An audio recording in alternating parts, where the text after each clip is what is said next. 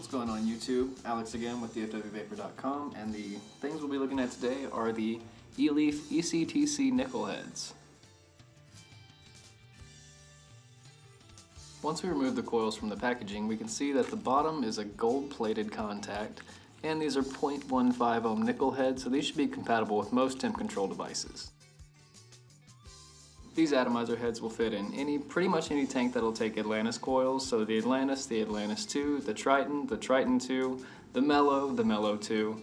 I personally use these in the Mellow 2 and they perform awesome around 400 to 550 Fahrenheit.